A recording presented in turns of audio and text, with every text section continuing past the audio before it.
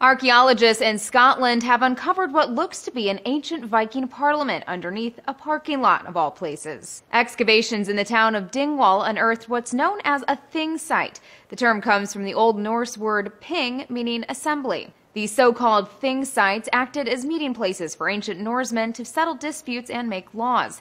This one in particular, historians believe, was built at the instruction of the powerful Viking chief known as Thorfinn the Mighty. The team was originally tipped off to the site because the name of the town, Dingwall, probably came from the Viking word Thingvellir, meaning the field of the assembly. Using radioactive carbon isotopes, the team was able to date the charcoal found in the soil, which they discovered dated back to the medieval period. The site's director told Live Science, "It's a fantastic find, really. No one's had dating information from a thing site in Scotland." Gizmodo points out there have been other ancient discoveries paved over in the UK. Just last February, researchers identified the skull of King Richard III under a parking lot in Leicester, England. And in April, archaeologists uncovered the skeletal remains of 8 people believed to be the relatives of a medieval knight, also under a parking lot. The archaeologists behind this latest find say they hope their discovery can help them learn more about the Norse Vikings and their raids across Europe.